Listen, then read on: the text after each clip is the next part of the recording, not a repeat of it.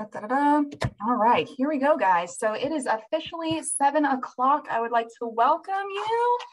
Thank you all so much for being here. Greetings. My name is Willa Soroka, and I am the education specialist here with New Hampshire Audubon. I'm so thrilled that you could join us this evening for our final presentation of our Pollinator webinar series brought to you by New Hampshire Audubon. Before we begin, I would like to acknowledge that this presentation is streaming to you from our state headquarters in Concord, New Hampshire, which is located within the site of the ancient village of Pennacook in Endakina, which is the traditional ancestral homeland and waterways of the Abenaki, Pennacook, and Wabanaki people past and present. I would like to acknowledge and honor with gratitude the land and waterways and our ancestors, the Alnambak, who have stewarded Endakina for throughout the generations for thousands of years. New Hampshire Audubon is honored to continue the stewardship of these lands, providing opportunities for all people to form connections to the natural world through our programs and wildlife sanctuaries around the state. I invite you to learn more about the Indigenous presence on the land you occupy by visiting the website native-land.ca, exhibited here. Here on the site, you can explore and click on territories of Indigenous peoples and get connected to resources to learn more. For a more in-depth understanding of the Granite State, consider checking out the educational resources at indigenousnh.com. Some Zoom information before we dive in. We do have approximately 170 people registered for this evening's talk, so you'll see that we are in full webinar mode. That means that all of your cameras have been set to off and your audio is set to mute. So feel free to munch and crunch and sip and enjoy yourself this evening. We can't see or hear you. Please feel free to use the chat for any thoughts, comments, and reactions you might have, and reserve the Q&A button for any questions that you would like answered by one of tonight's presenters. For those of you who joined us for the last Pollinator webinar, way back in, what was it, June? I think we were talking about native bees. Welcome back. Your enthusiasm for our organization, and more specifically, tonight's topic, is so greatly appreciated. For those of you attending for the first time this evening, we are very grateful for your presence. Many thanks go out to the Benjamin Couch and Gertrude Couch Trust for their generous grant, which enables us to bring these amazing speakers to our webinars, where we can share in their enthusiasm and learn from their experience without having to leave the comfort of our homes. Before we jump into tonight's presentation, I would like to take this opportunity to briefly describe how this webinar fits into the larger mission of New Hampshire Audubon. For those of you who don't know, New Hampshire Audubon is a state-based environmental nonprofit organization that is completely independent from National Audubon. We rely on members and donors like you to support our charitable mission, which has 4 programmatic pillars. Conserving around 10,000 acres of wildlife sanctuaries throughout the state for both habitat as well as recreation. Researching trends and discovering solutions for species in peril. Connecting people to nature through environmental education via school programs, field trips, summer camps, and webinars like these. And lastly, advocating for sound environmental policy in the New Hampshire State Legislature to protect the natural environment for wildlife and for people. If anyone in attendance tonight is a volunteer, a member, or a supporter of New Hampshire Audubon, I would like to sincerely thank you. We simply could not achieve our charitable mission without you. And if you'd like to become a part of our conservation family, please check out our website for ways to get involved. I'd like to pass the mic now on to our senior biologist, Diane DeLuca, who has been an integral part of the development of not only this Pollinator webinar series, but in the incredible Pollinator demonstration gardens located at our headquarters in Concord. If you haven't checked it out, I highly encourage it. It's very much worth the trip. Diane, whenever you are ready. Thanks, Willa. I'd just like to give Willa a huge shout out for being the face of Audubon and co-hosting all of these Pollinator webinars. It's been just a pleasure for me to be able to work with her for this. So tonight we are thrilled and honored to have Doug Tallamy with us to present tonight's Pollinator webinar. And I really can't think of a more perfect speaker to close out our Pollinator series for 2022. So Doug is the T.A. Baker Professor of Agriculture in the Department of Entomology and Wildlife Ecology at the University of Delaware, where he has authored well over 100 research publications and has taught insect-related courses for 41 years. Chief among his research goals is to better understand the many ways insects interact with plants and how such interactions determine the diversity of animal communities. His first book, Bringing Nature Home, brought to light the critical link between native plant species and native wildlife, and was awarded the 2008 Silver Medal by the Garden Writers Association. Nature's Best Hope, a New York Times bestseller, was released in February of 2020 and outlines his vision for a grassroots approach to conservation that begins in our own backyards. His latest book, The Nature of Oaks, was released in March of 2021. And in that same year, Doug also co-founded Homegrown National Park, and I'm sure we'll share more details of this initiative tonight. His awards and recognitions are many and include the Garden Writers Association, National Audubon, the National Wildlife Federation, the Garden Club of America, and the American Horticulture Association. Tonight's Doug's presentation, titled The Little Things That Run the World, will highlight the many essential roles insects play and describe the simple changes we must make in our own landscapes to keep insects on the ground, in the air, and on our plants. And Doug, thank you so much for sharing with us tonight. We're so excited to have you here. Well, thanks, Diane. It is a pleasure to be here. And I am going to talk about making insects, a guide to restoring the little things that run the world. Of course, that's not my expression. That comes from E.O. Wilson, who died the day after Christmas this year at the age of 92. And he worked right up to the end. Very long career at Harvard. And one thing that was consistent throughout his very long career was, and he certainly was an entomologist, a myrmecologist, loved and studied ants, but he was concerned about biodiversity and its conservation throughout his entire career. Way back in 1987, he wrote this paper, The Little Things That Run the World. And his object, I believe, was to point out how important insects were, and we better take care of them. He had one simple message, and that was that life as we know it depends on insects. And if they were to disappear, so would most of our flowering plants. And if most of our flowering plants disappeared, that would so drastically change energy flow through our terrestrial ecosystems that the food webs that support our animals, our amphibians, our reptiles, our birds, our mammals would all collapse, and those animals would disappear. The biosphere, the living portion of the earth, would rot because we would have lost insect decomposers, and all we would have is bacteria and fungi.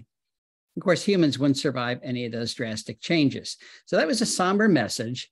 But this was 1987. Nobody really was worried about losing insects. So it was ignored. And besides, if we depend on insects, why do we have National Insect Killing Week? Now, this was 1929. It was a campaign to boost the sales of all brands of chemicals to rid the community of insects. Not just pest insects, all insects. We're going to get rid of all of them.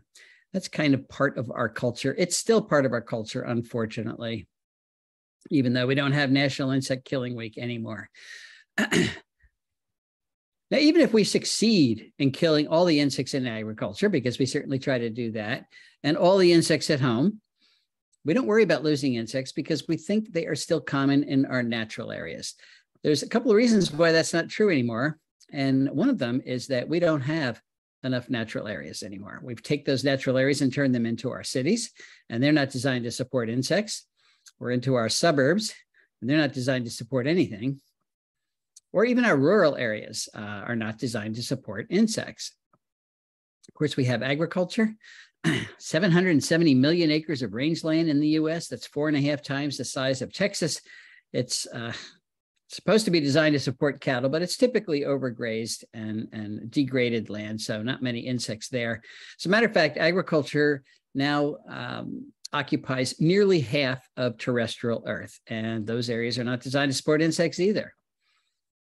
The other reason that insects are not doing well in our natural areas anymore is that those natural areas are not only too small and too isolated, but they are invaded by non-native plants. Almost all of them are invaded by non-native plants, plants from other continents that are very poor at supporting insects. This is what a natural area near me looks like. I took this picture in the spring when plants from Asia leaf out before plants from North America. So every bit of green you see there is a non-native plant that is poor at supporting insects. And we'll talk about why they're so poor at supporting insects. But when we have invasive plants displace native plants, it really clobbers those insects. Now, when I was young, and probably when many of you were young, sights like this were common. You looked up at a street light and that's what it looked like. There were insects everywhere. You drove in your car and it got pretty splattered. That just doesn't happen anymore. And that's anecdotal evidence that insects have declined, but a lot of people are talking about it. So it really seems like we're winning our war against insects, even if it's an undeclared war. And that's why we're seeing headlines like this. The insect apocalypse is here. What does it mean for the rest of life on Earth? Talking about global insect decline. So several years ago, we noticed that honeybees were in trouble. So we started measuring lots of insects, started with the bees, our native bees. 50% of our native bee species have disappeared from their historic ranges in the last century. There are 4 species of bumblebees that have declined 96% in the last 20 years. So they're not extinct, but they're functionally extinct. They're no longer common enough to be performing their roles as pollinators in our natural areas. There are 3 species of bumblebees that may already be extinct, and 25% of our bumblebee species are at risk of extinction. Now, they've done a better job of measuring insect decline in Europe. 30% of Europe's orthopterans, the grasshoppers, katydids, and crickets, are now facing extinction. There was a big study in Germany that said that Germany has lost 79% of its flying insects since 1989. That's a study that really got people alarmed. There are 46 species of moths and butterflies that have already disappeared from Germany. And globally, invertebrate abundance, largely insects, has declined 45% since 1974. And of course, as insects decline, so do the birds that require them, that need them, particularly during breeding. That's what they're breeding on. We've got 432 species of North American birds that are now threatened with extinction, not because there's only 4 or 5 left of each, but because of the trajectory of their population declines. All those species are declining rapidly. We now have 3 billion fewer breeding birds today than we had just 50 years ago. That's a third of our North American bird population already gone. We went to the original data set of Rosenberg et al. That's the group that says we've lost 3 billion breeding birds, and divided the terrestrial birds into 2 groups. The species that require insects, particularly when they're breeding, and the species that do not require insects.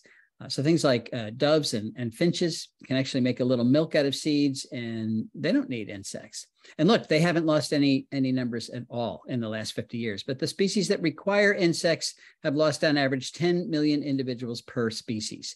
Doesn't prove cause and effect, but it does suggest that as you take insects away, as you take bird food away, you lose the birds. Great Britain has sterilized its landscape so much that even the invasive birds, the English sparrow and starling, are now red listed in Great Britain. So we're having serious biodiversity losses. We're losing the insects, we're losing the birds that depend on them, and so many other things that we're not even mentioning. And now the UN says that up to 1 million species face extinction in the next 20 years. Actually, they said that 2 years ago, so maybe it's the next 18 years. It's a very, very alarming statistic, and it makes a nice headline. But I'll tell you one thing, it is not an option, folks. We have to make sure these species do not go extinct, because these are the species that not only keep our birds and everything else alive on planet Earth, they keep us alive on planet Earth. So that's the question. A lot of people wonder, who cares? Does it matter if we lose species? Well, insects are the little things that run the world. And if they're disappearing, then it does matter. These are the creatures that keep us alive, and they are disappearing. It's really hard to get humans to react to news that they consider to be long-term problems. I mean, you see that with climate change, it's a problem, but, it's going to happen to another generation. So we don't do too much about it. But it's pretty easy to get humans to feel empathy for other animals. So I'm going to approach this problem of insect loss from the perspective of another animal, particularly birds. Let's view it from the perspective of a bird, and particularly a magnolia warbler. I want you to pretend you're this magnolia warbler, and you have just finished overwintering in the Talamanca Mountains of Costa Rica. It is time for you to fly north to reproduce, which means you're going to undertake the most dangerous thing you will ever do in your life, and that is migration. Predation risks are high during migration, and energy consumption is enormous. Just when you fly across the Gulf of Mexico, you lose 35% of your body weight. As a matter of fact, during all of your flights, you can fly up to 300 miles in a single night. You typically lose 35 to 50% of your body weight. So when you hit the land, and when you come down to a stopover point, you have to put that body weight back on. You've got to restore your fat bodies, and you do that by eating insects at each rest stop.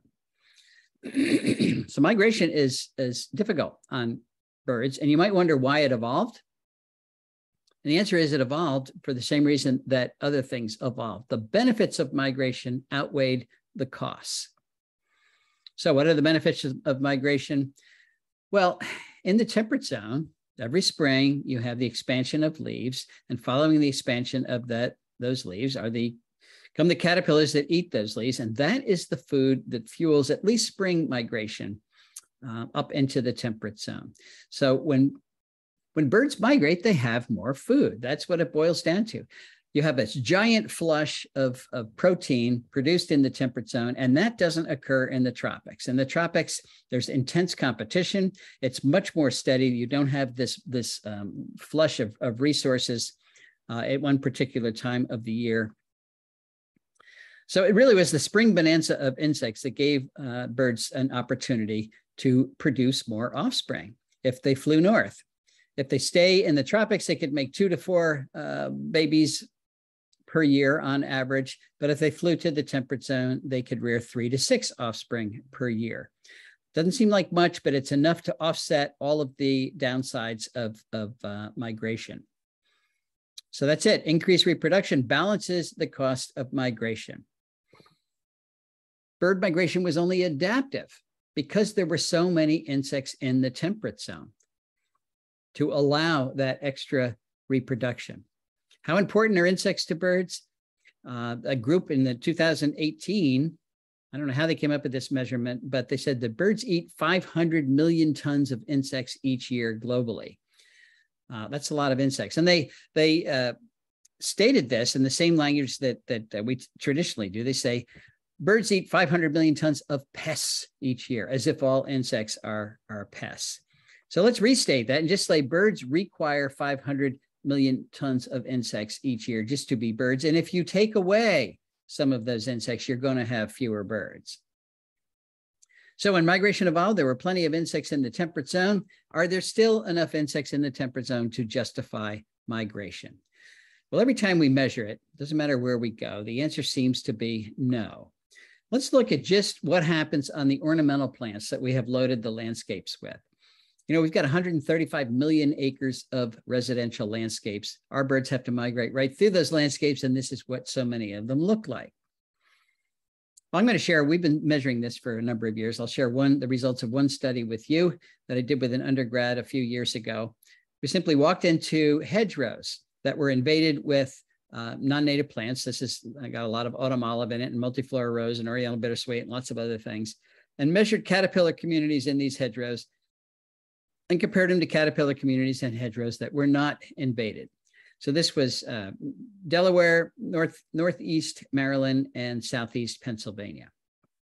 And this is what we found. In the invaded hedgerows, there were 68% fewer species overall of caterpillars, 91% reduction in abundance of caterpillars, and a 96% reduction in the biomass of those caterpillars, the energy that was in those hedgerows. And that is the energy that birds depend on, particularly when they're breeding.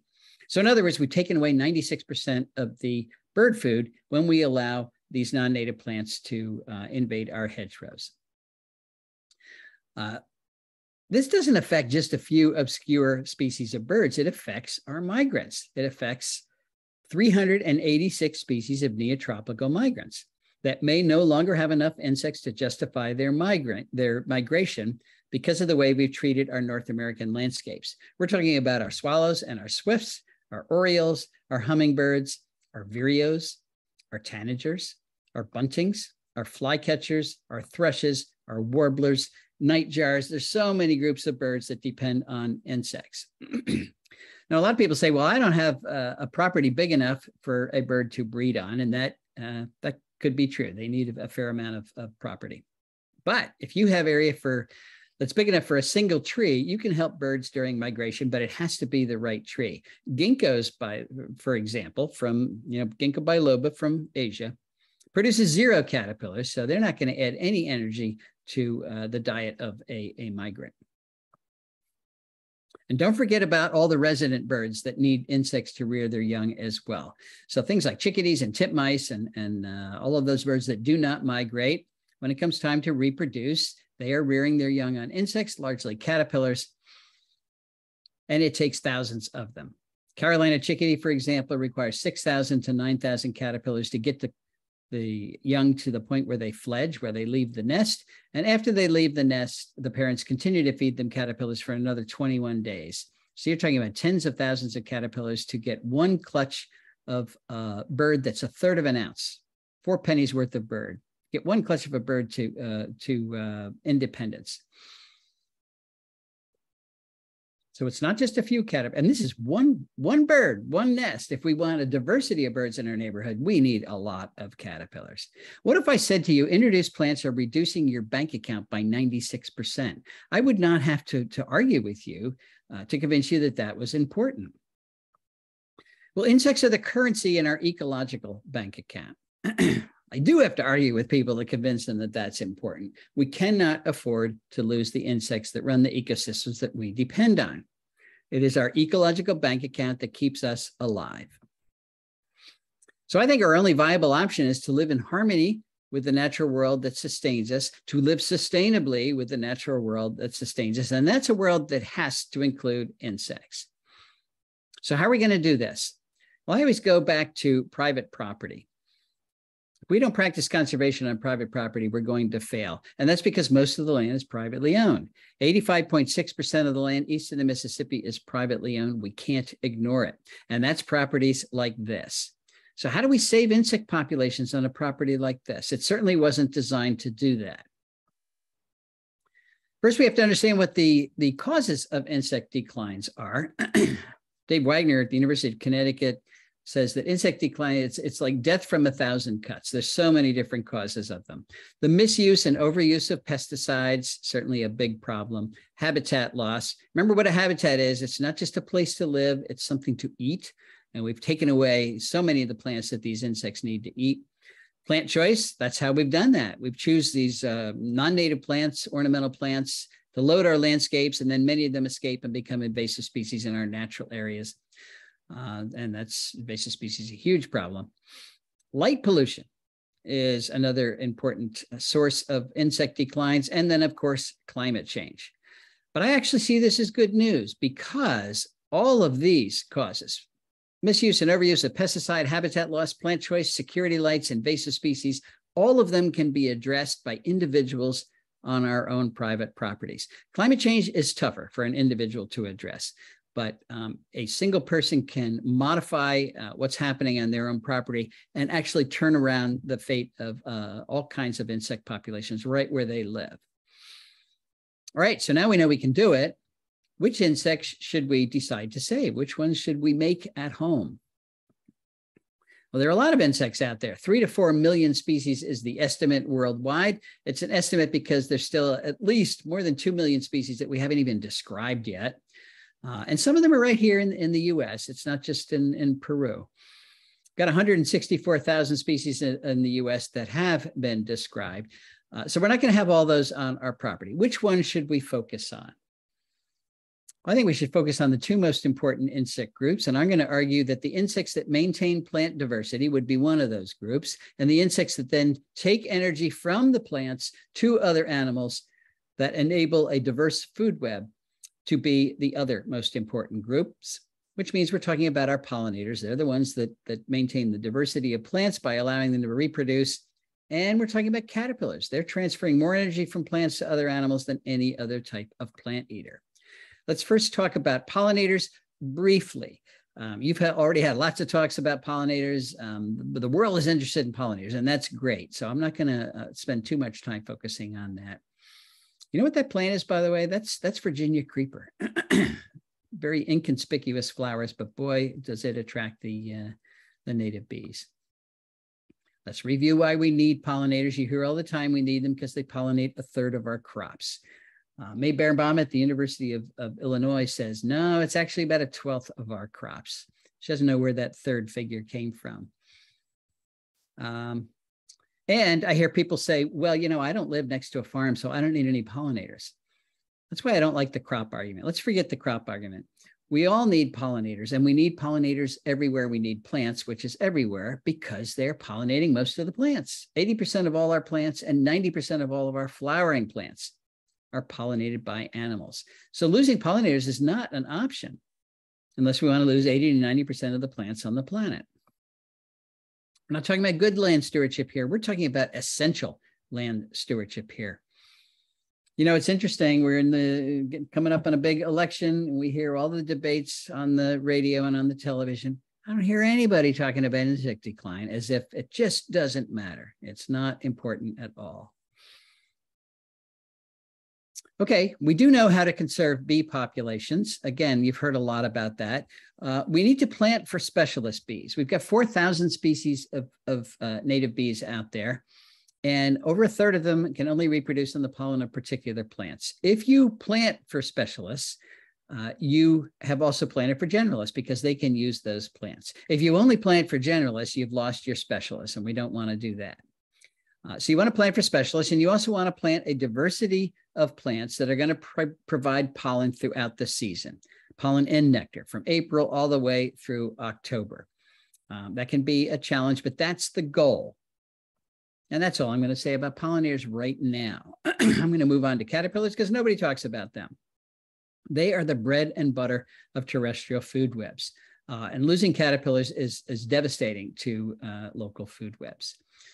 And again, that's because of this statistic that caterpillars are transferring more energy from plants to other animals than any other type of insect. If we design landscapes that do not have enough caterpillars in them, we've got failed food webs and then eventually failed ecosystems. So how do we increase the number of caterpillars in our yards? Well, you add the plants that support caterpillars. Seems pretty straightforward. There is a catch, though, and that is that most plants don't support a lot of caterpillars. And this is a perfect example. This is elderberry in my yard.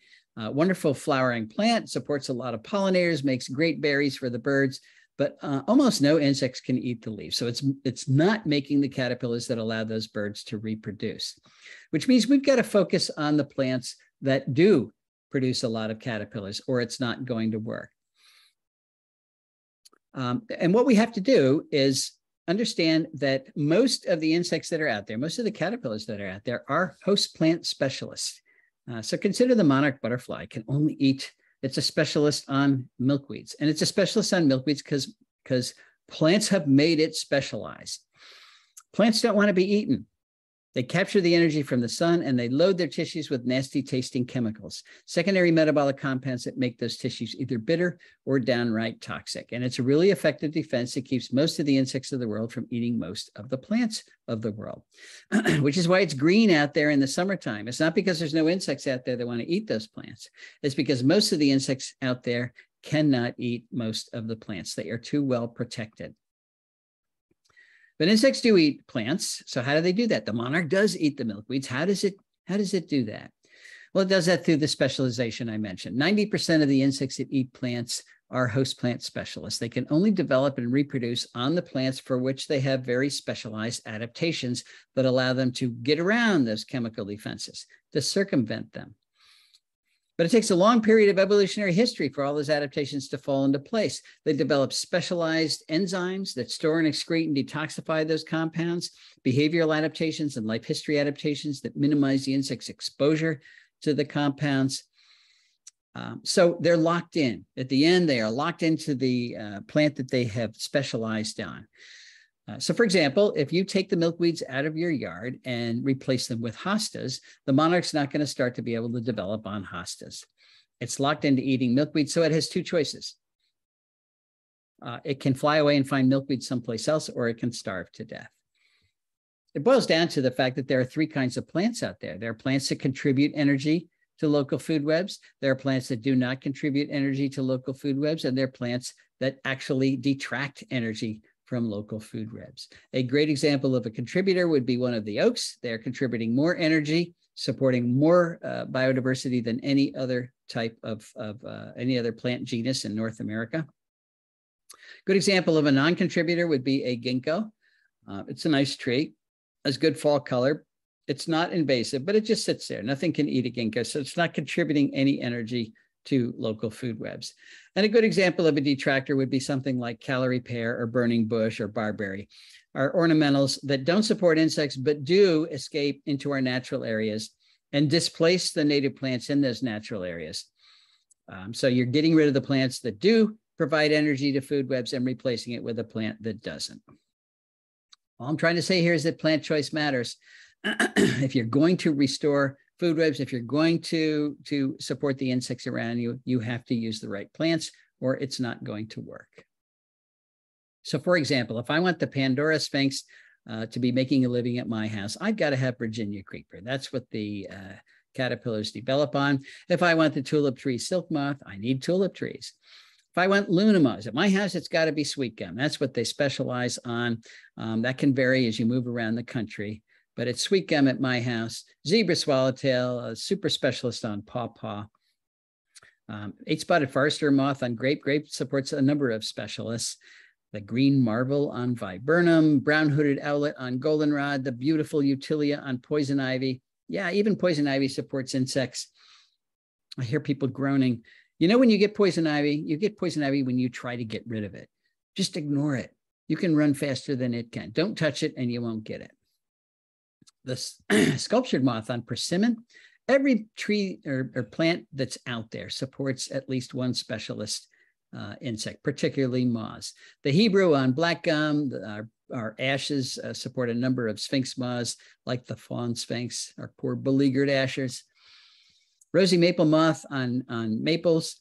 The royal walnut moth on walnut and hickory. This moth has already been extirpated from New England. If you find one, tell somebody because they're essentially gone. A good example of losing our important insects. Double-tooth prominent on elm, witch hazel dagger moth on witch hazel, the imperial moth on pine. Even clematis has a specialist, spotted thyrus on clematis, two-toned ancillus on ironwood, the lost owlet on buttonbush, the herald on native willows, the snowberry clearwing on native honeysuckle, the coral honeysuckle.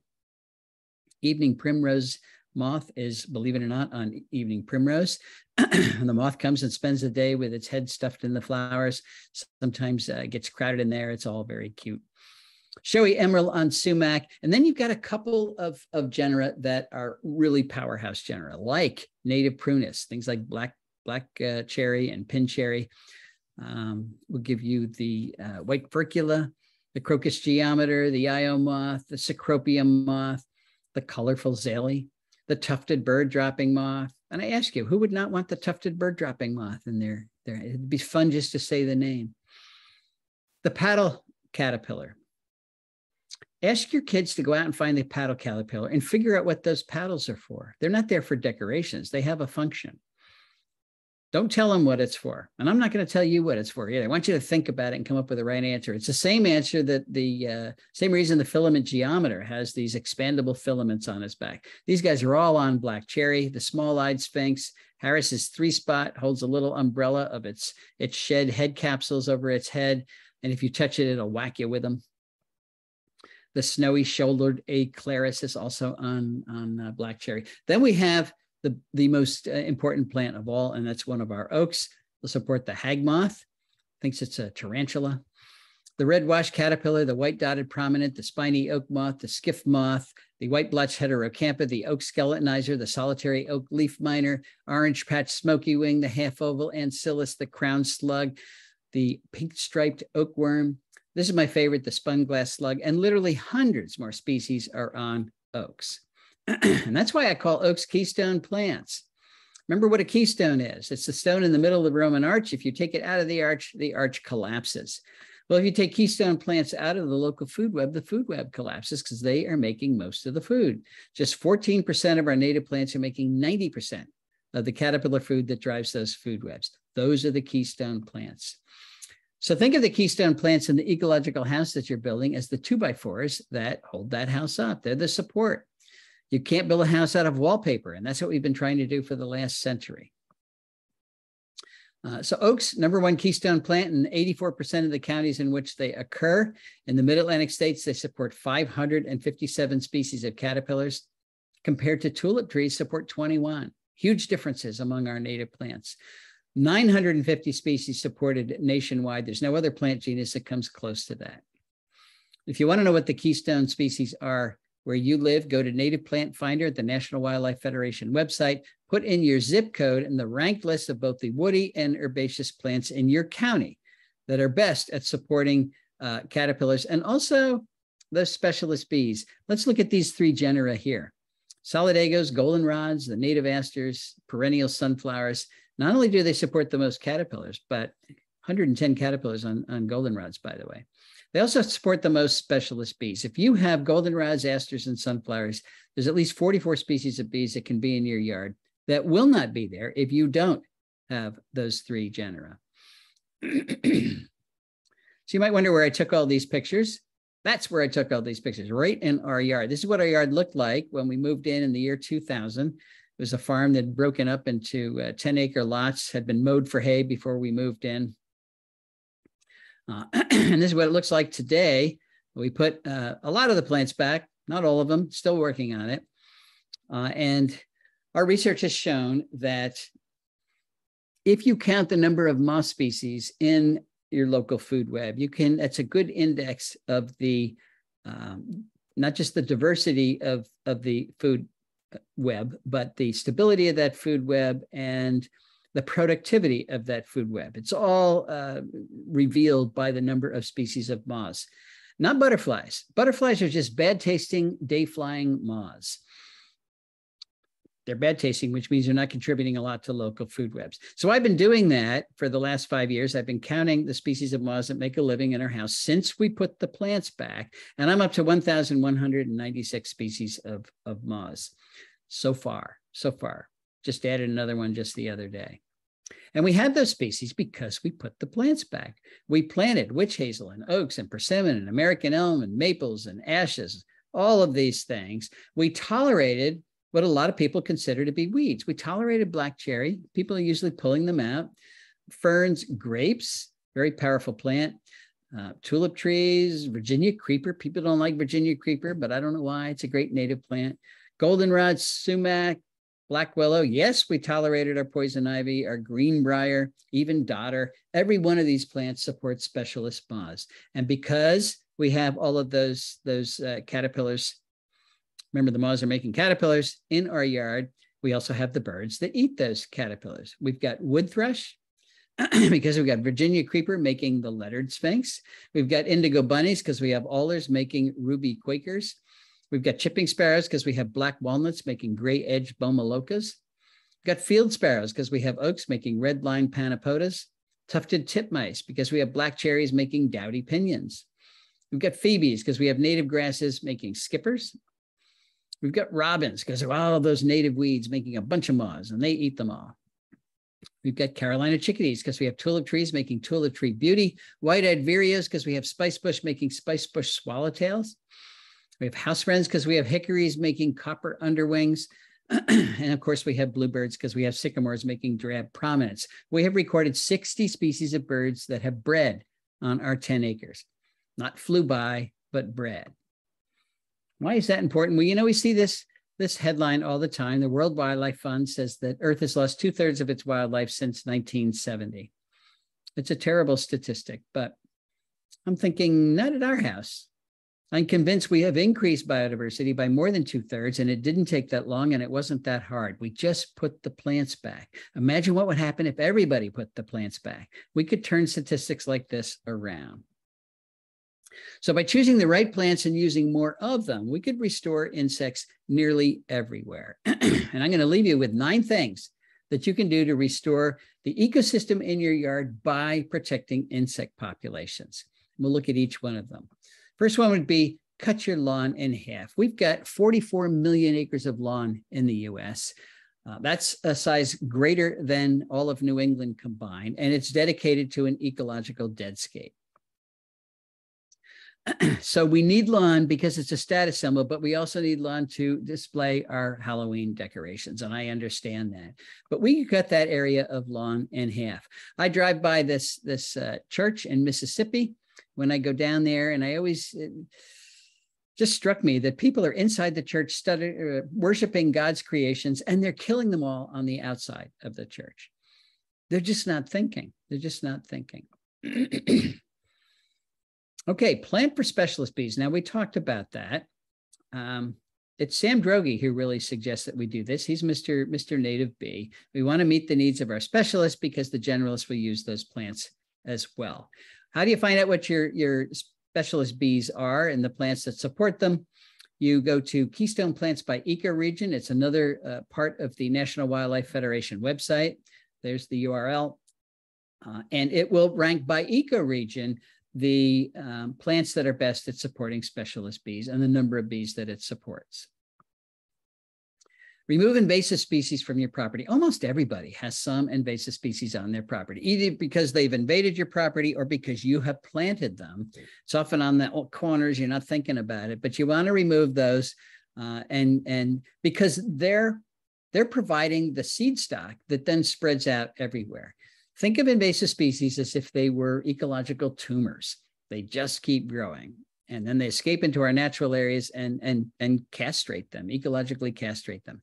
These are, just some of the ones that are important. English ivy, of course, Callery pear, porcelain berry, terrible down where I am. I hope it's not, I'm sure it's coming up to you guys, but burning bush, of course, privet, Chinese elm, buckthorn, buckthorn, emmer, honeysuckle. We can make a bigger list than this, but make sure you don't harbor these on your property.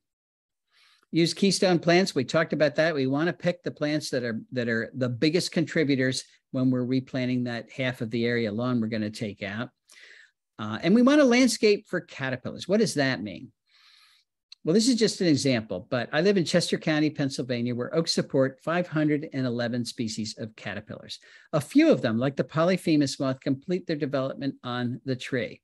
The caterpillar eats the leaves, then it spins a cocoon and hangs from one of the branches, then it emerges as an adult, then it does it all over again. Everything happens on the tree. Well, I wish everything did that, but most species don't. Most species finish growing as caterpillars on the tree, and then they drop from the tree and wiggle their way beneath the soil surface and pupate underground, or they spin a cocoon in the leaf litter that's under the tree. And that's the problem. There is no leaf litter under the tree. We don't tolerate it. And we mow and compact the area under our trees so that the soil is rock hard, very difficult for those caterpillars to get underground. So this becomes an ecological trap. If the adult moths fly in and lay their eggs here and the caterpillars develop, they drop down and they die. So I'm convinced that the way we landscape under our trees is another major cause of insect declines around the country. And of course, the cement landscape is not the answer either. This is what most people do. They've got a tree in a yard, surrounded by lawn.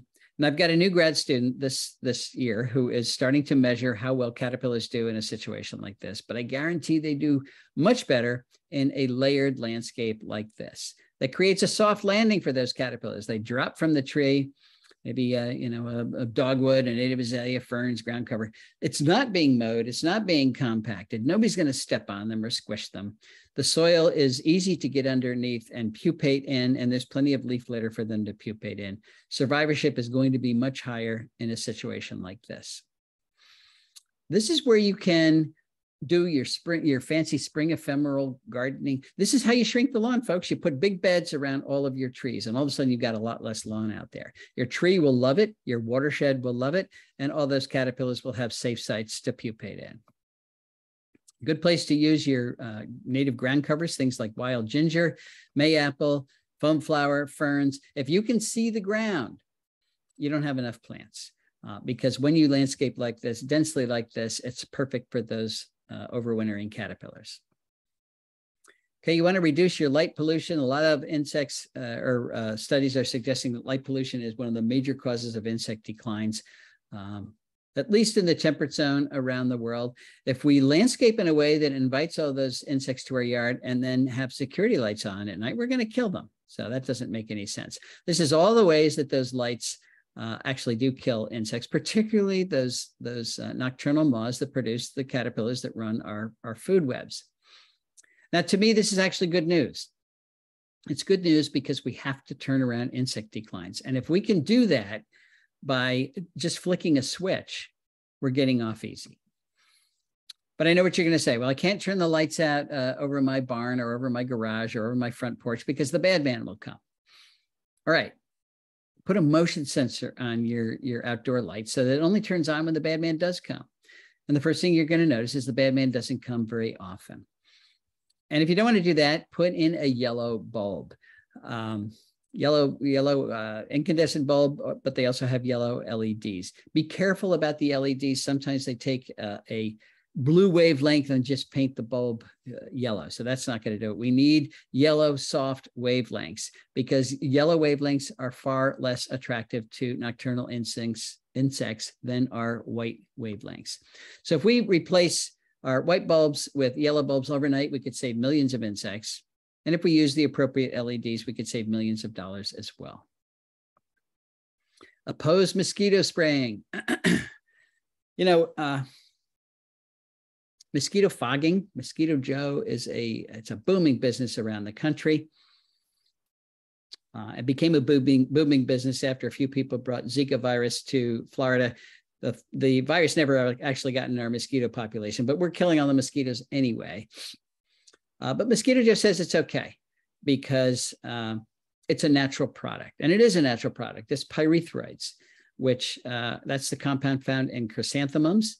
It's evolved there to kill insects, but this is industrial strength pyrethroids. I don't like that argument because cyanide is a natural product too. So being natural doesn't mean it's not deadly. Mosquito Joe also says that this only kills mosquitoes. And I wish he was right. I really do, but he's not right. It kills all the insects, and I mean all the insects. Look at where it goes. That's all the pollinators. That's the monarchs. Big monarch kills a couple of years ago when they flew through mosquito fogging, hundreds of dead monarchs on the ground. And the interesting thing is it doesn't control mosquitoes. You don't control mosquitoes in the adult stage. You control them in the larval stage. In order to control mosquitoes in the adult stage, you have to kill 90% of them. Mosquito Joe kills between 10 and 50% of them, so it's not effective. If you really want to control mosquitoes, do it through biocontrol using mosquito dunks. Get a bucket, fill it full of water, put in a handful of straw or hay or dead leaves or maybe dead grass, put it out in the sun and let it build up populations of diatoms and algae. That is what mosquito larvae eat. Then that becomes an irresistible brew to ovipositing mosquitoes. They will lay their eggs in your bucket. Then you go to the hardware store and you get a sheet of mosquito dunks. Put a single mosquito dunk in your bucket. That's Bacillus thuringiensis, a natural bacterium that only kills aquatic diptera. And the only aquatic diptera in your bucket is a mosquito larva. So it's very targeted. It's cheap. That costs, what, $9, $12. If a dragonfly gets in, it doesn't hurt it. If your dog drinks it, it doesn't hurt it. You know, I put a coarse screen over your bucket so that a chipmunk doesn't commit suicide. But this is a cheap, targeted way to control mosquitoes without killing anything else. And if you don't even want to do that, and you're just going to have a party in your backyard during mosquito season, get a fan, turn it on. It creates enough breeze, enough wind that mosquitoes cannot fly into it. It's a cheap, easy way to enjoy your yard without killing anything. Minimize insecticide use overall. It's not just mosquito spraying that's causing a problem. Go to the hardware store and look at the number of insecticide products on the shelf. It's, you know, row after row after row of things that are designed to kill insects. Now, we do have to control termites in our homes, but that is the only thing that really needs control. Most of this insecticide use by homeowners is unnecessary. And it means you are living in an envelope of insecticide, of poison. And who knows what the long-term effects of that are. This includes bug zappers, no bug zappers. You know, we did a study way back in 1996. People love their bug zapper. They put it on and then go zap and it kills bugs. And they think it's killing all your mosquitoes. But our study showed that 99.98% of the insects killed by bug zappers are not mosquitoes, are not biting flies at all. They're non-targets. So your bug zapper is killing a lot of insects, but none of the ones that you really want to kill. It's just another devastating impact on local insect populations. This is something I've never tried, but it's out there. You could try it. It's a mosquito racket. It's actually got batteries in here that electrifies this. You swing it at the mosquito and it'll kill it, but only the mosquito. Give it a try. Then finally, join your HOA and change from within. I hear all the time that people say, I can't do what you're saying. I can't reduce my lawn. I can't put in more plants and blah, blah, blah, because my HOA says I'm not allowed to do that. Well, HOAs are people. And the rules they make up are made by people. And they're made by people who don't understand the ecological impact of many of those silly rules. So join your HOA and educate them. Tell them, you know, that okay, we won't have rusty cars in our front yard, but it doesn't mean we have to have all non-native plants that look identical. And I'm getting emails from people that are saying, you know, this works. They have joined their HOA, people are listening, and the rules are starting to lighten up. All right, I'm going to end the way I started, and that is with E.O. Wilson.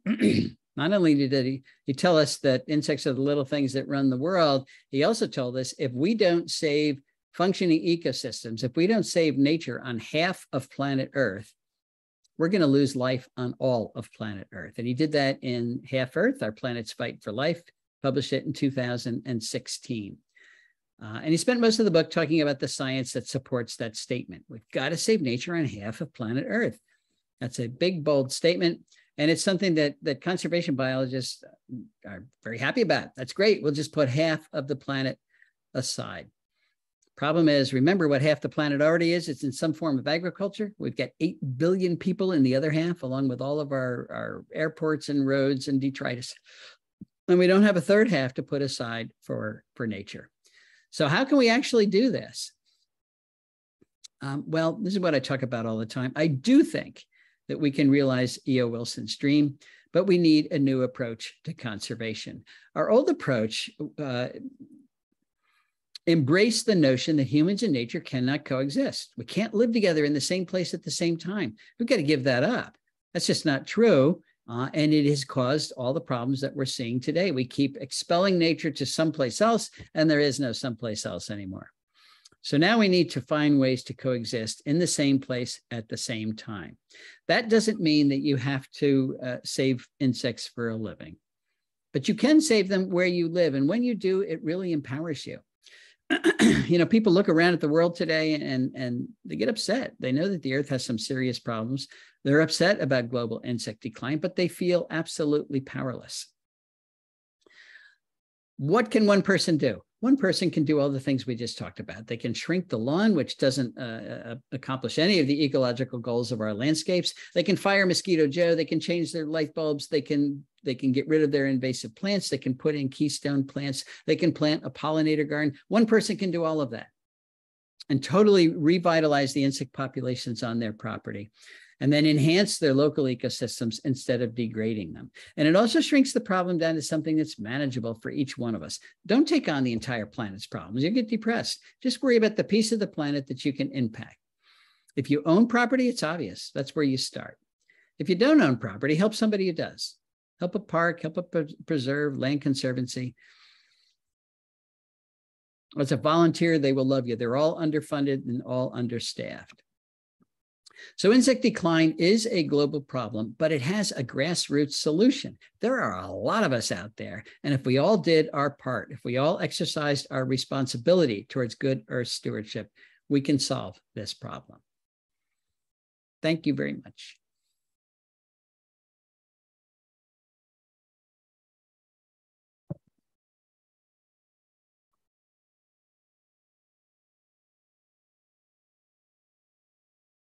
Thank you so much, Doug. Yep, sorry. I'm back. I'm here.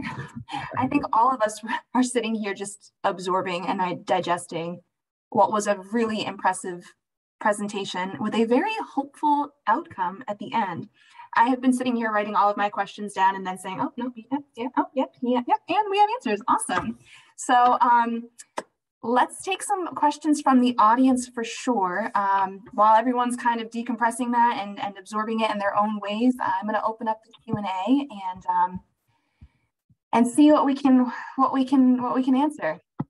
So I just saw a question there about Homegrown National Park, and let me screen share one more time here. Oh, it doesn't matter. I don't need it. Are you sure? Homegrown National Park it's a nonprofit, a small nonprofit. I got the idea of Homegrown National Park a number of years ago when I said, well, gee, if we cut the area of lawn in half, that gives us 20 million acres we can put towards conservation right at home.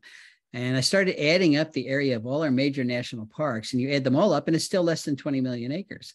So I said, well, gee, we can have the biggest park in the country. And if we do it at home, we can call it Homegrown National Park. Now, that was all about just cutting the area of lawn in half, but there's a lot of other things that we can do that will add acreage to Homegrown National Park. A lot of things we can do in agriculture. We can restore the plants along roadsides. We can put in pollinator strips. We can restore the hedgerows. We can stop using neonic insecticides, which don't increase yield, but do kill an awful lot of insects. If you have a woodlot in your yard, it's not long, and you're protecting it, that's part of Homegrown National Park. And there's millions of acres of woodlots out there, particularly in New England.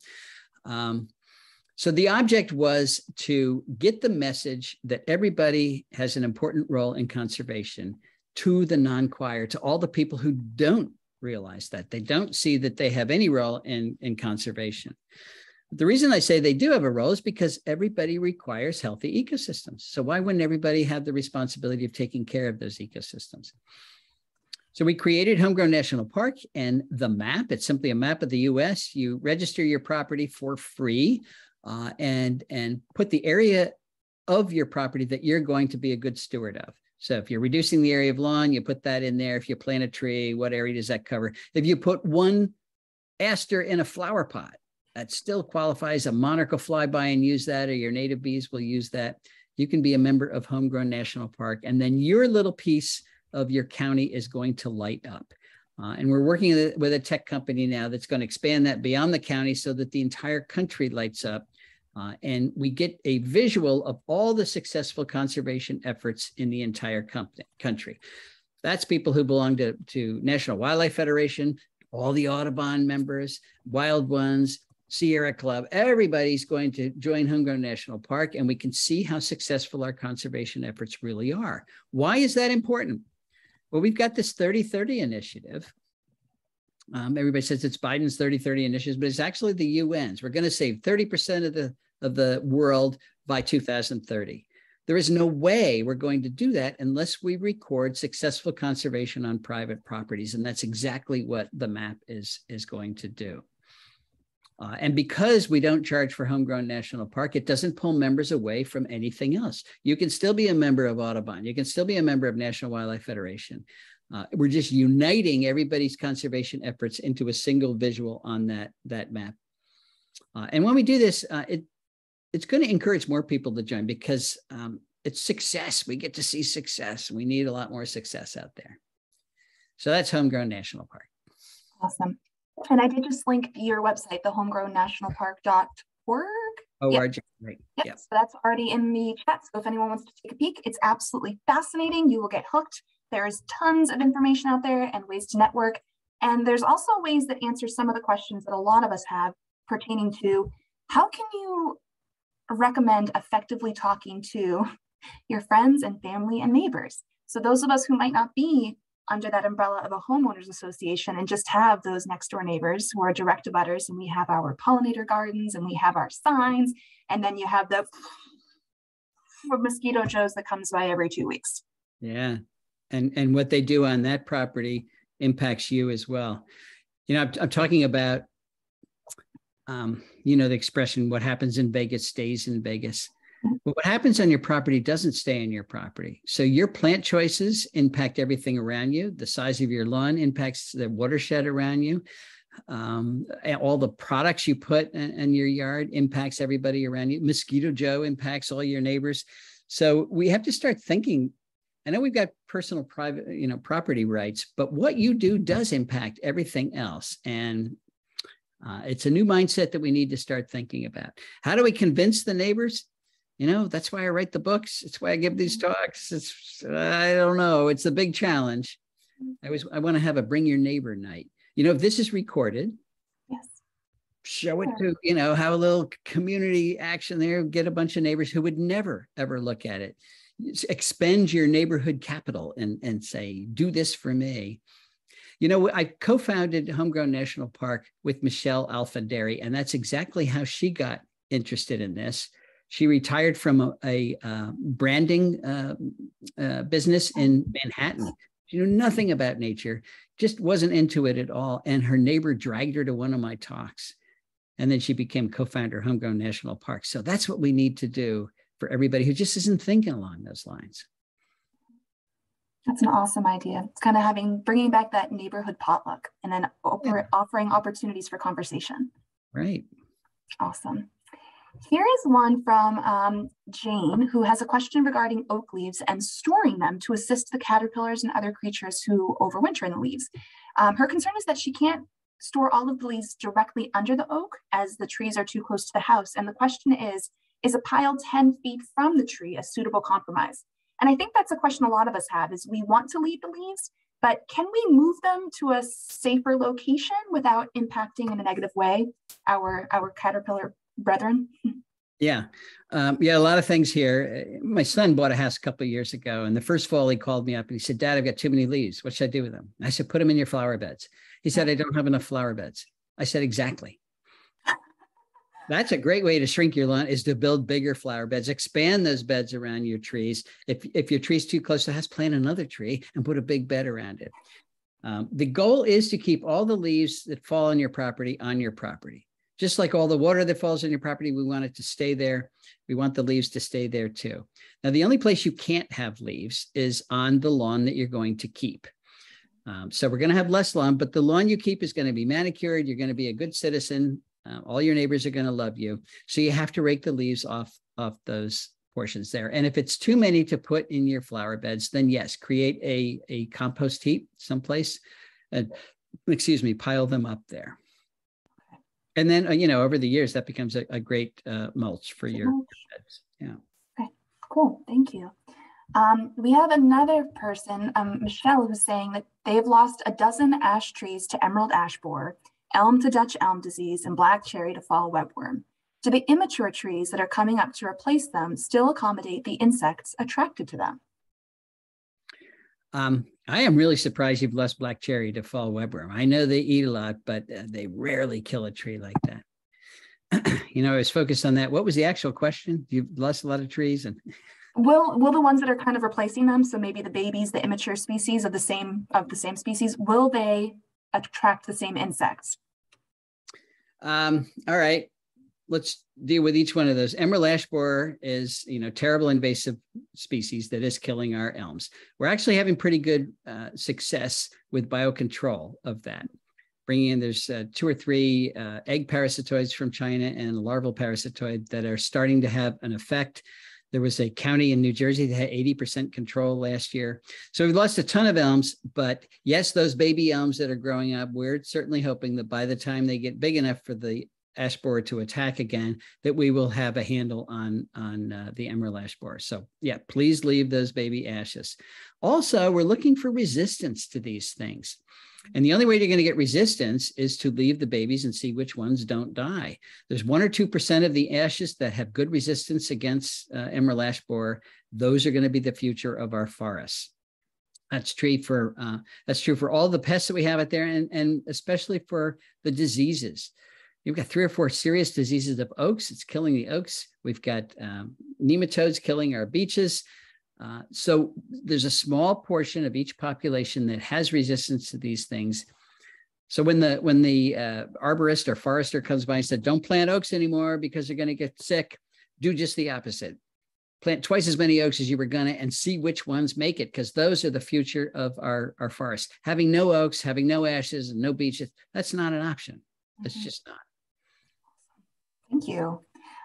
We have someone requesting suggestions for oaks for smaller properties. And I think that's an excellent one, because a lot of us are like, whoa, I don't know if I have the space for an oak. Are there selective species that we should be looking for, or is there just a resource that we could be directed to?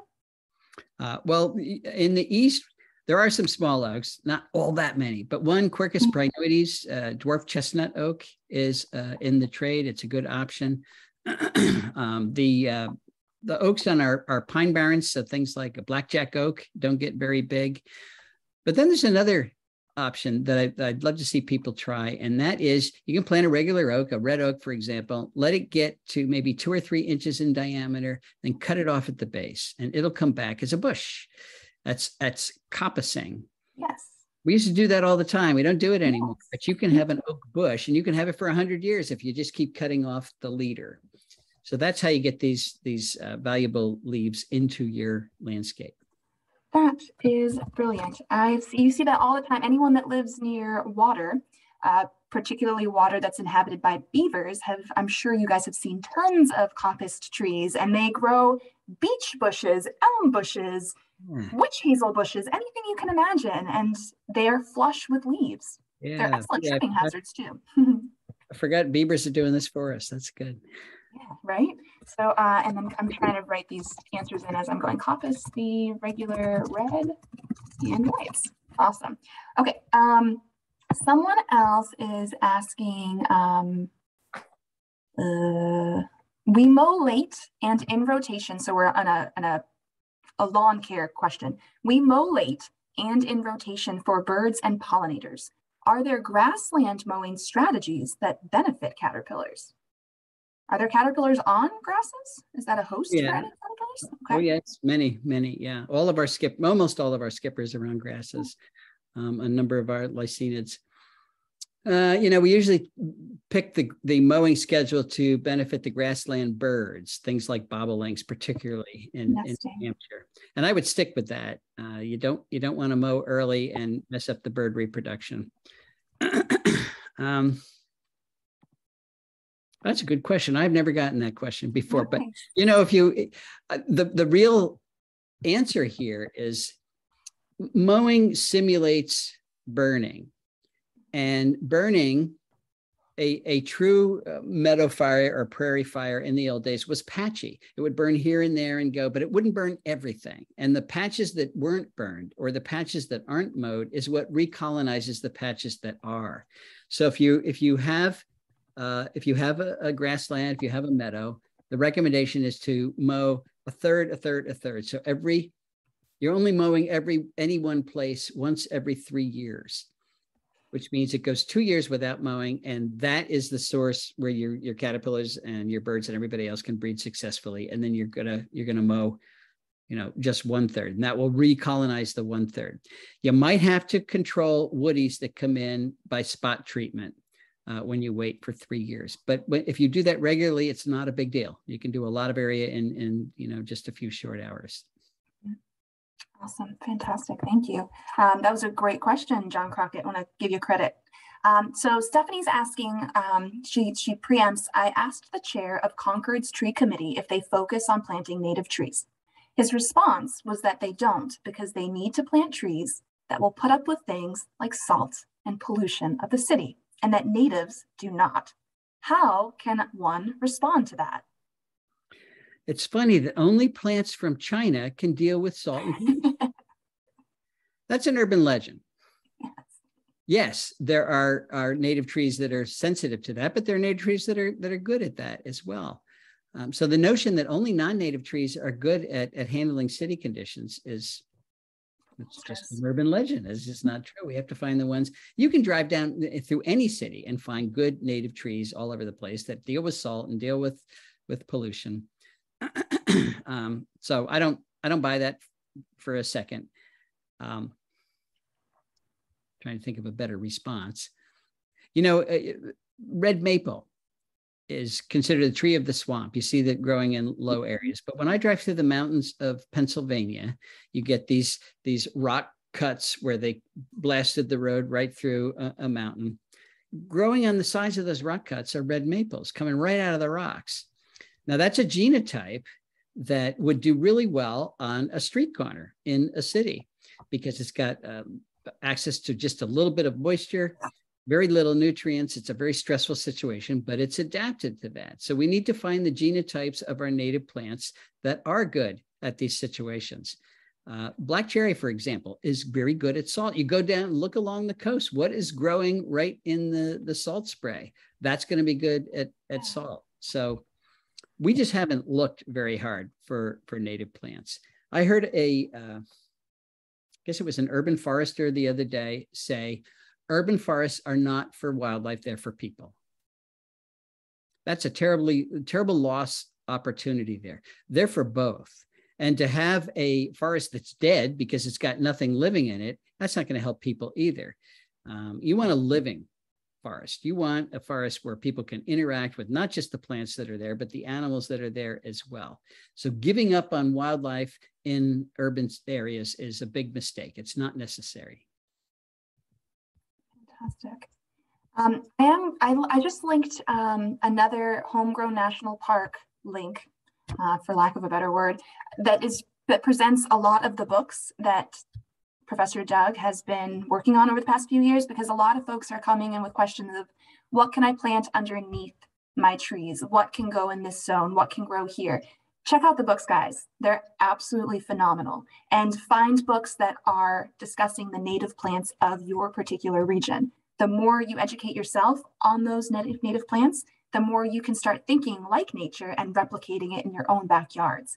Fortunately for us here in New Hampshire and Maine, and I believe Vermont, we have quite an amount of providers of native species now. It's a trend that is something we can all get behind and support. And the more we ask for our larger landscape places to support natives, the more natives they're going to provide in the coming years. So the less of these ornamentals from Asiatic countries that we are requesting, it's a supply and demand scenario. So ask for those natives, request those natives, and read the books first. Yeah. We have a nice, easy question for you, Doug, after that. And it was, Emily's curious, as am I, what was the incredible zigzag patterned moth that was your second to last slide? It was really lacy. Yeah. Oh, maybe it wasn't an easy one. No, it is an easy one. I'm just having a brain freeze. I get it in my backyard. The book's right downstairs. I could go grab it. It's a geometrid. Look up geometrids. If you have moths of eastern U.S., it's near the end of the geometrid section. I'm sorry. No, it's okay. I was 20 years old. I could remember all this stuff. It's also 8 o'clock on a Thursday. It's not that common. I get it once or twice a year, but. Right on. Awesome. I think unless anyone has any additional questions, I do want to share a comment from Justin Richardson, who writes, and those of you guys that are waiting, if you want to throw in one or two more questions, we've got time for just about that. But the comment is for you, Mr. Tallamy, and it is, I own 1/3 of an acre in a fairly dense suburban area of Portsmouth, New Hampshire. Over the last 4 years, I have replaced lawns and added about 70 native species. I also got the city council to discontinue spraying for mosquitoes in 2020. This year, I had 2 Bombus fervidus, the golden northern bumblebee, visiting my property, a species not documented by Fish and Game in New Hampshire since 1998. There are only 5 sightings in New Hampshire on iNaturalist. What this shows is that it is possible, even on a small suburban property, to make a difference. And we just need to do it before it is too late. And I think that is a really awesome, optimistic thing to wrap things up with tonight. I would love to give you the Homegrown National Park Award. We don't have such an award, but you should win it if we did, because that is exactly what we want you to do. That's a wonderful story. Well done, Justin, and well done, all of you. Everyone in attendance here tonight, your presence is making a difference. Take what you've learned, take the recording that will be coming your way in a couple short days and share it with the world. We are one small amount of people, but together we can make the difference that really does affect and impact our global population. Well put. Hey, thanks. Let's see. This has been terrific. So I think we are all set unless there's anyone that has any lingering questions. Otherwise, we just want to say thank you again for an inspiring, exciting, informative presentation. I know I had a ball, and again, my brain is just like, because there's so much to take with. There's plenty of resources available out there. You guys now have that link directly to Doug's. I just remember the moth. It's the cherry scallop moth. The cherry scallop moth. There we go. It's there. See, it was just rattling around in that brain. Yeah, when you went like this, it popped out. You got to use some hand gestures when we're on Zoom. It gets a little stiff otherwise, right? Well, thank you again, everybody. Thank you, Doug Tallamy. This has been absolutely phenomenal. Diane, thank you for being there co-hosting. We can't see you, but we appreciate you. And thank you for getting this all set up. We would not have been able to do this without you. So many thanks. Many thanks to Willa, and thank you so much, Doug, for sharing tonight. You are welcome. Everybody get out there and ask those libraries to make sure you have all of Doug's books. Purchase them yourself. They're fantastic. I'm speaking as someone that owns them all. They're really, really impressive. And they have taught me so much, not to mention when I have those neighbors that come by, I just conveniently locate them on my bookshelves, on my coffee table, sometimes have an extra copy. A little input goes a long way. So set the spark and get those fireflies back. Thank you a lot. Take care, everybody. Thank you, guys. Good night, everybody. Thank you so much for being here.